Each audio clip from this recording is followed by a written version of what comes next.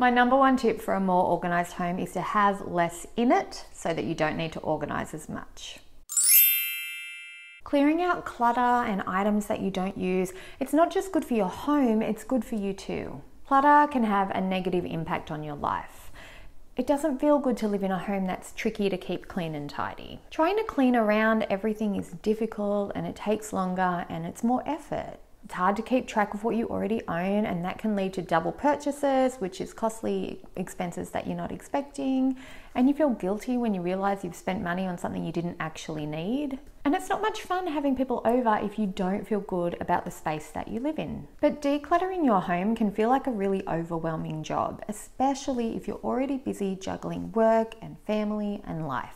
So instead of worrying about clearing out your entire home, let's just start with 3 simple things that you can let go of more easily when you take the right approach to it.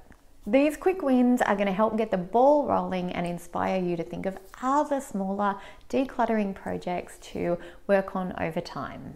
The first one is your junk drawer. I know this sounds crazy. If there's no junk drawer, where will you put the junk? Well, either you're going to find a place for it to properly belong or you'll just let it go. Most of what's in your junk drawer is stuff that you've forgotten about or you hardly use or you just haven't put it away properly yet. Free up that drawer for something more important and you'll love how useful it is. The next one is to declutter half of your kids' toys. Every home I've ever organised, my home included, has more toys than the kids ever need. Toys are crammed into bedrooms or playrooms, or they're stuffed into toy boxes or baskets and cupboards, and the kids just have completely forgotten they even existed. When you stand at the doorway and you look into the room, do you see toys or do you see clutter? If it's the latter, it's time to take some toys away.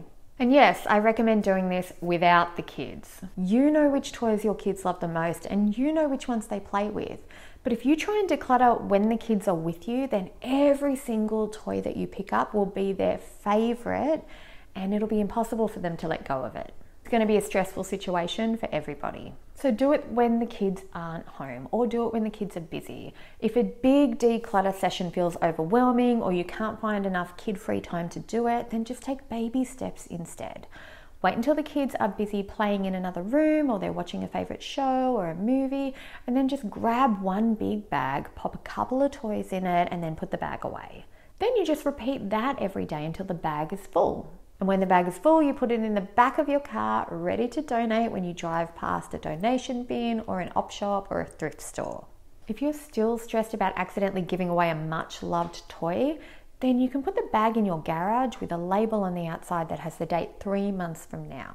If within that 3 months, none of the kids have asked for anything in that bag, you know you're okay to donate it. And the third one is clothes that you don't enjoy wearing. There are lots of good reasons that people keep clothes they don't wear and love. You know, they might not fit now, but maybe they will later, or they're connected to happy memories, or they're extras that you keep just in case. You know, what if I need my black pants, but my favorite ones aren't dry that day? Or they might be for rarer special occasions.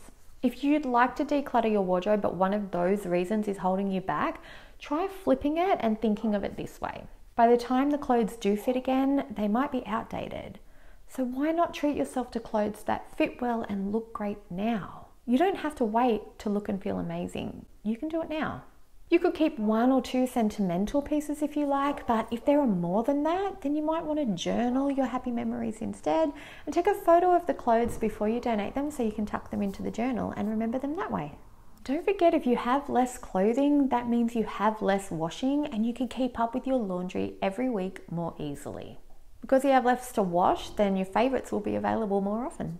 And you can rent beautiful pieces for special occasions for a fraction of the cost of buying, which gives you more space in your wardrobe and a different outfit for every special occasion.